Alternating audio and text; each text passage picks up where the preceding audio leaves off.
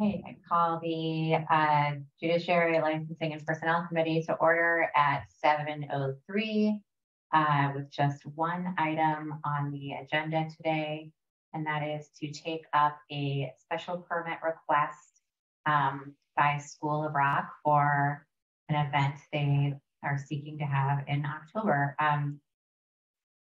Are you gonna have any conversation about this? Is there anyone from the village, or are we just having internal? Okay, so trustees, anything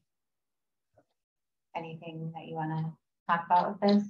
Now it looks like camp and Rock House are going to be sort of anchors with this that will be helping out with like drink and food. Because they've both applied for liquor license. Is that correct? Yeah, that's what it looks like to me.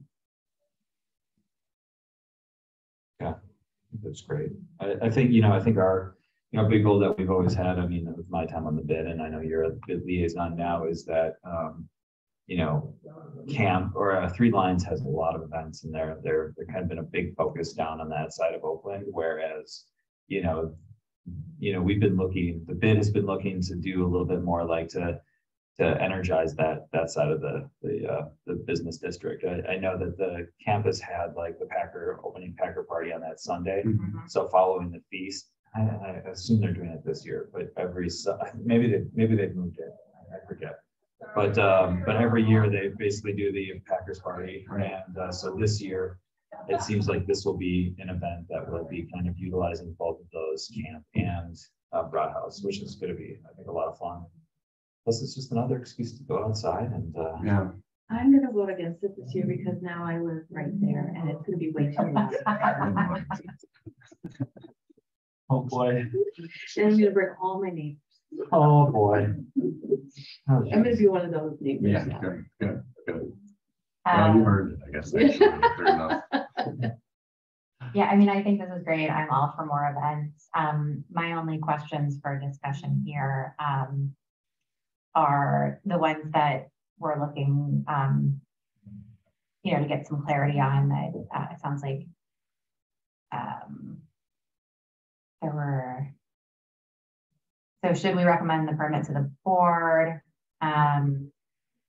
We needed to specify if there's a desire for additional police presence, and if so, whether those expenses would be paid for by the applicant. So I think that's something it would be greid if Chief Worth could let us know. Because they're not requesting them, right? In this, I don't see anything. It says police services right? No. I thought I saw it earlier. It's daytime, right?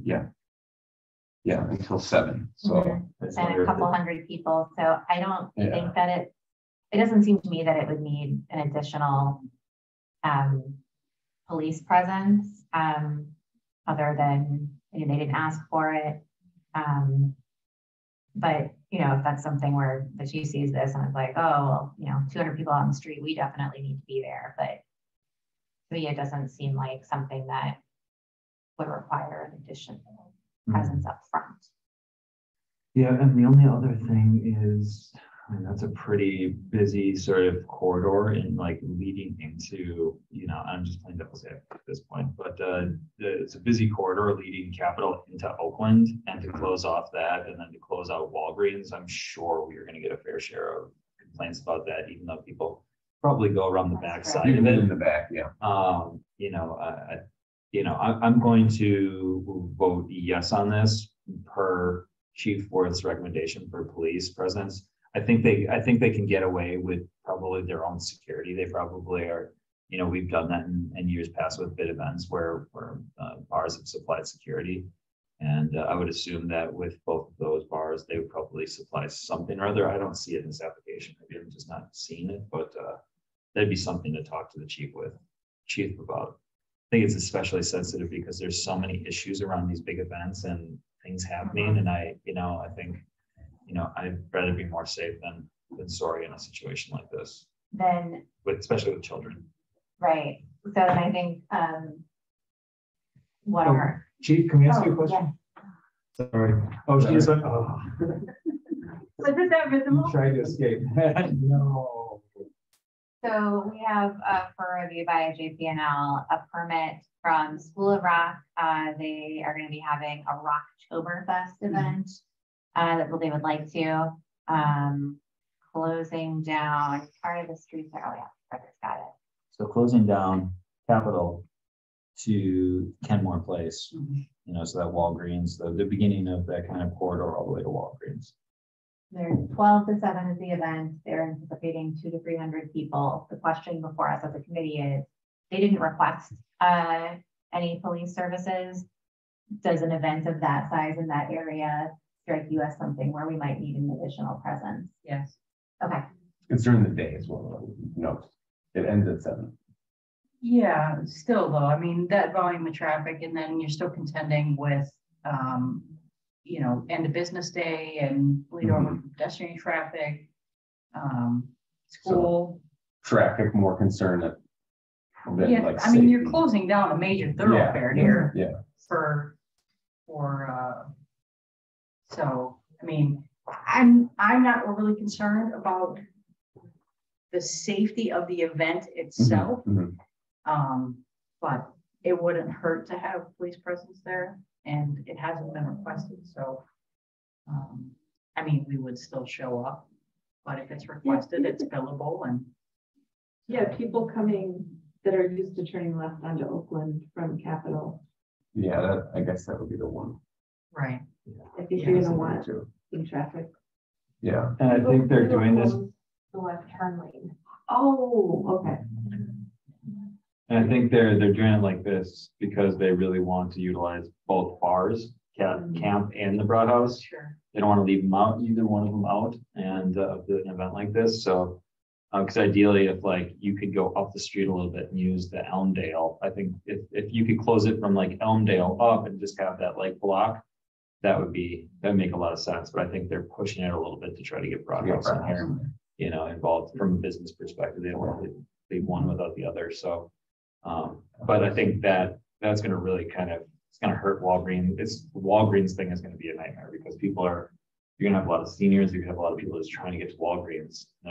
They're not going to be able to do it easy enough. Correct, right. And they're going to be really frustrated. So we're going to get I assume we're going to get a lot of complaints on this particular event, but you know, I'm for it. I'd like to, you know, see how it works the first year, but should we go back to them and ask them to catch up with you and Well, I mean, I reviewed this. yeah, oh, okay, yeah, I know Fernando briefed me about it a little bit. There's a number of things that they need to follow up on. Okay. Including, you know, canvassing the neighborhood for feedback and, I think there were some other things that. Restrooms, I believe, is one. Yeah. Right. But it may not, you may consider specifying that canvassing requirement that they talk with Walgreens. Yeah. manager. Oh, definitely. Yeah. 100%. Okay. And we're happy to have a conversation. Okay. So I think we can recommend this to the full board contingent on them Canvassing the canvassing the neighborhood, neighborhood, Walgreens. the portable toilets, and that they will have to cover the additional expenses for police presence at the event. That sounds good. All right. Per Chief Worth's recommendation or Captain Santiago, whoever would be. Well, is there a motion then, or is there any further discussion? I think we could probably motion here. Trustee Lynn, would you like to try to And sure, I'm just trying to organize the additional bits here. So I move to recommend approval of the special event and cabaret permits for School of Rock on October 1st, 2022, with payment of additional fees for public works and police, and pursuant to inclusion of portable toilets with hand washing stations, discussion with Walgreens on redirecting their customers and canvassing the neighborhood. Residents and other Residents businesses. and other businesses. How's that sound? Does that sound okay?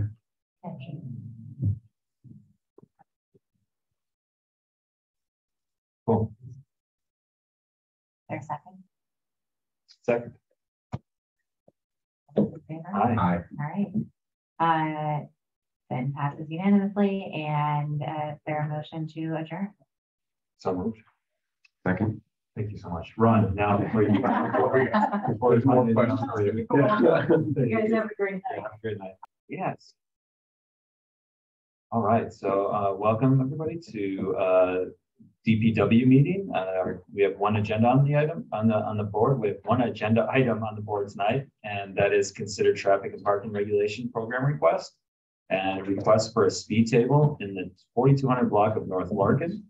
I should say that is 7:16, and that is this meeting been publicly noted. The meeting has been properly noted. And it is recording? It is. Fantastic.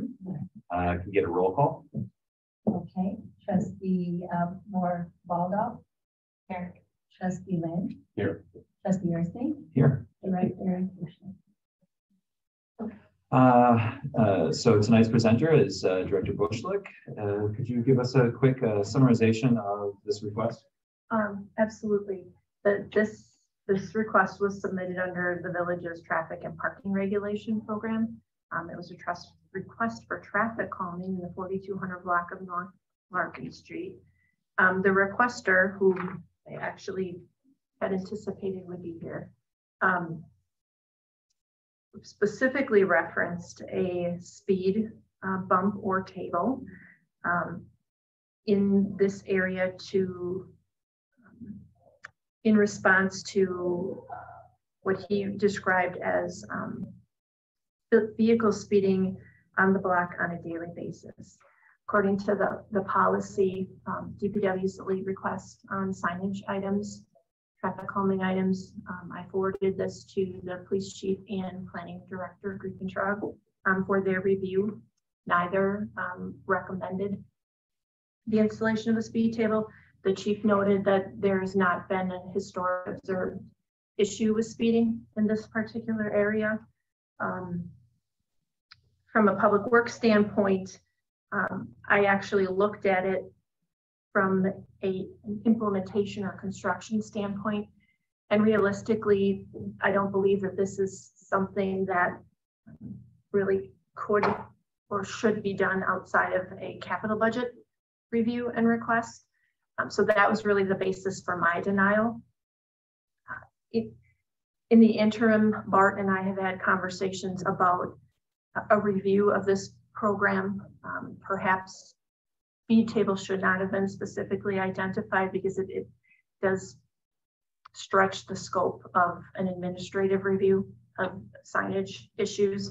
And this program has been in place just about a year, so we thought it might be appropriate to bring that back just for review and discussion with Public Works. So we intend to do that at a later date, but at this time, the staff administrative review would not recommend the installation of a speed table here. Under the program, it dies at that point, as mentioned, and you'll see from the email correspondence, the resident did indicate he intended to appeal and would like the committee to review it. As mentioned, I had expected him to be here today. So. I saw a gentleman walk past earlier. Is there a chance that he could be? I think that was Paul Imming from Sigma, whom you're going to hear from later. Okay, thank you. Trustees, do you have any questions for Leanne? I have one question. I'll make a comment first though, which is that I am not going to be supporting this. I think it's unfortunate, people are speeding all throughout the village, but as I think I heard Director Bushlick say before, we can't engineer every problem away. And I think that is very true. People speed down my street all the time. It's unfortunate, but we practically speaking, cannot put speed tables and speed bumps up and down every single road because they won't be drivable. So I think it's something that, you know, had we heard a safety concern from the chief, I would feel much differently. But for me, I just don't think this is workable. But my question is, I know this is one that's being, there was an appeal and that's why we're reviewing it. Are we getting a number of other requests like this that are just, you know, people are getting a no and that's it, or?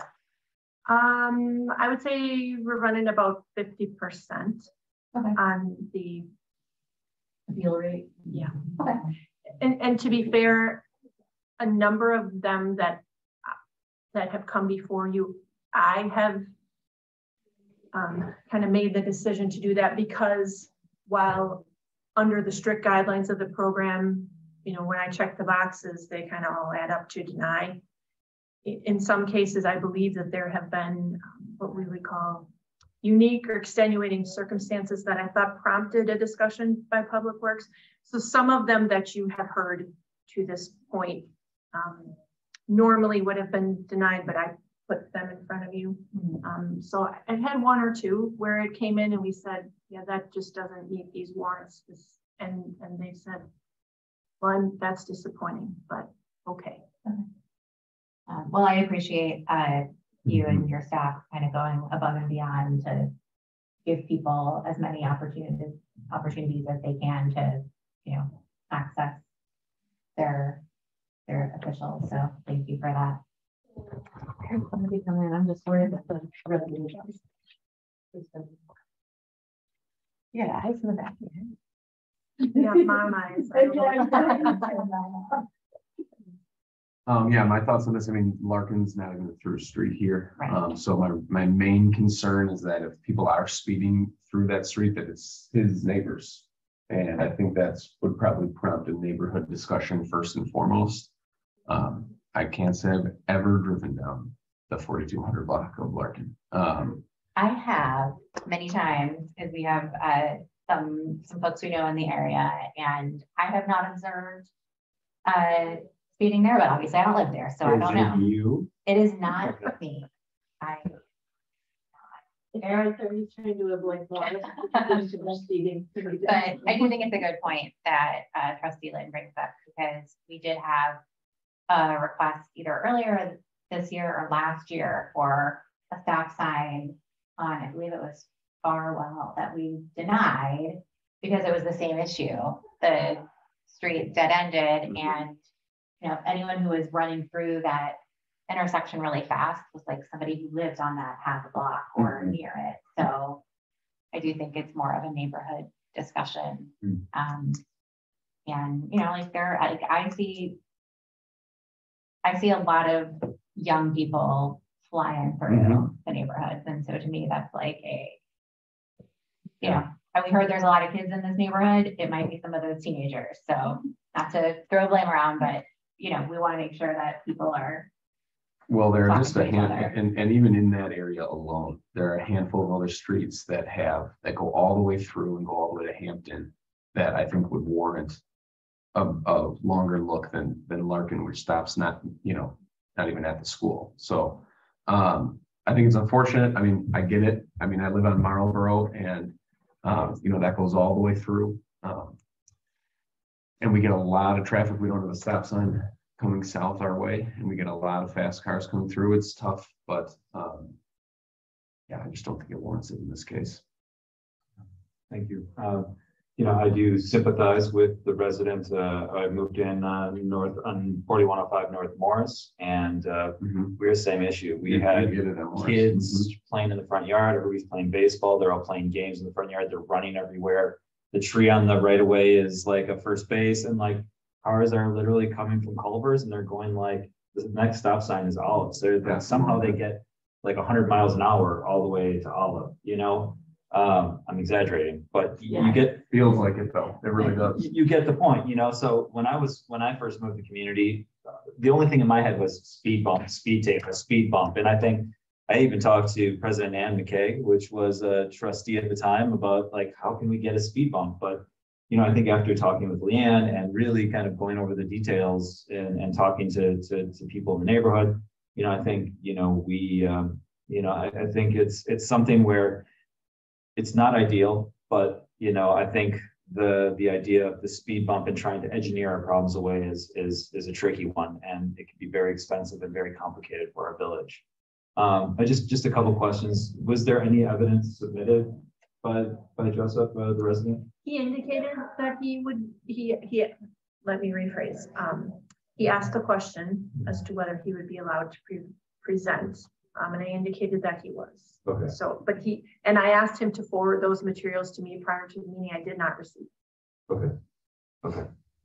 You know, and my other suggestion, if he were here, is you know, one thing that the police department did, you know, after we talked to him several times, they brought out a temporary speed meter, put it on the street, so people could see how fast they were going. You could see how fast they were going, and I think that was, you know, what you think is 100 miles an hour is actually 35 miles an hour. You know what I mean? It's just, I think people get frustrated, and that really exacerbates those speeds. Really feel like they're much faster than they really are. So.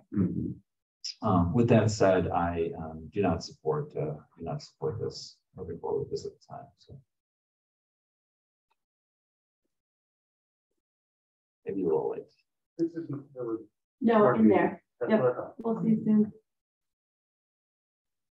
Okay, so would anyone like to make a motion? I'll also make a motion. I can make the motion.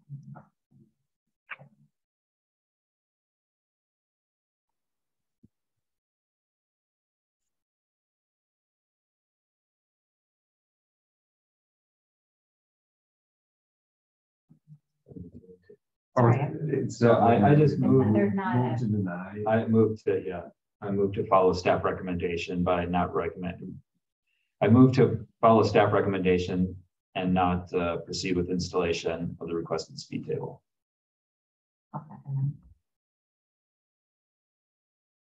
Did it need a motion? I think it's listed as consider, so. Yeah. We can make one just to make it clean. It says provide recommendation. So it technically does not, but I have this one Yeah, written fine on down. the So table. Yeah. if there's a second, I'll record it that There, way. I seconded.